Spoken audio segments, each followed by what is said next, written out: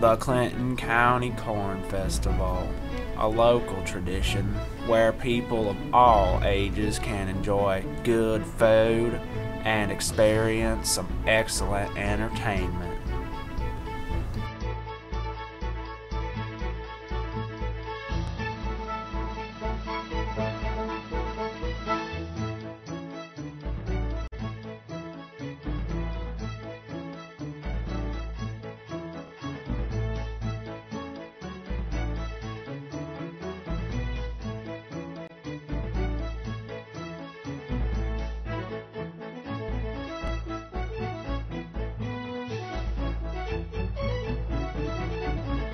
While at the Corn Festival, we took the time to interview local meteorologist Todd Shobe about his thoughts on the festival.